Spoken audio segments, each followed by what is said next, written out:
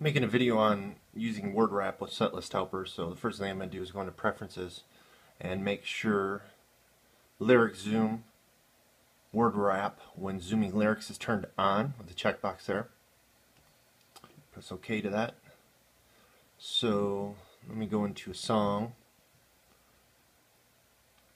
I'll try this first one here. And when you zoom in, you see how it wraps and it keeps on going around. If I zoom out, you'll see that this face will come over to here. Actually, yeah, it did right there. So if I go back to the preferences, that uncheck word wrap, hit OK to that, and go back to that same song, you'll notice that when I wrap, I have to, or when I pinch and zoom, I have to do all this scrolling.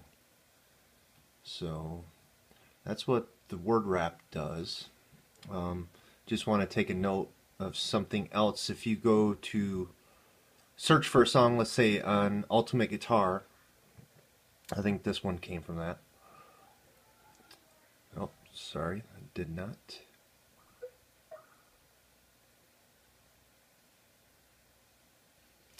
Let's try this one. I'm going to search for Bold as Love on Ultimate Guitar.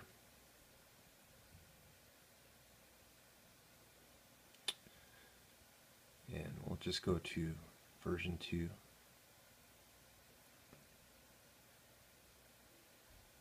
So this is in tab format when you search for the lyrics here.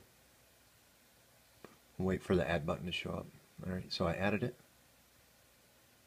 And this is the same thing. You can't word wrap with tab songs.